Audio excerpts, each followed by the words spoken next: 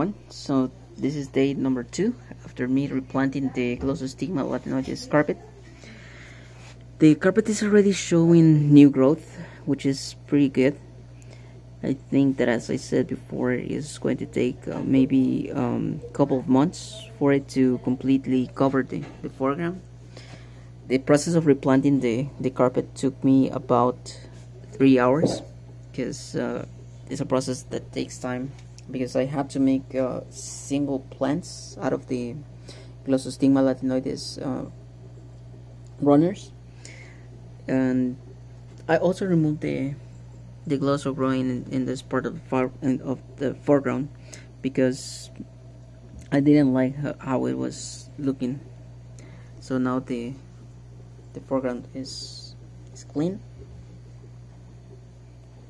I also got rid of the hydrocotyle tripartita that it was growing right here.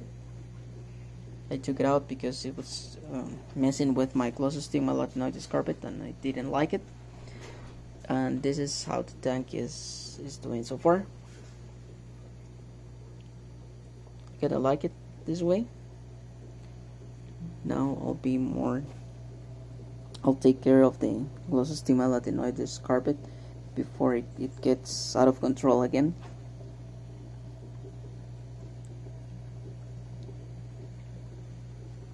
So this is how the tank looks like right now. Oh yeah, and I also have a bunch of duckweed growing here. Let me show you. Look, got a bunch of it. And I will take it out as well. Oh yeah, and I also have flowers. These are the dwarf Sagittaria flowers. This is how they look like. Pretty nice. And they're all, once they start flowering, they will continue flowering until you either kill the plant or remove it. It never stops. Alright, so this is what I wanted to show you. I'll try to upload more videos about the progress of the Glossostigma elatinoides carpet.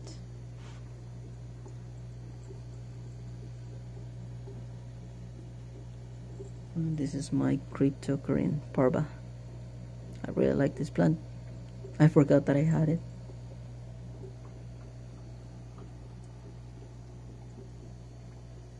Alright, I hope you like it. Goodbye.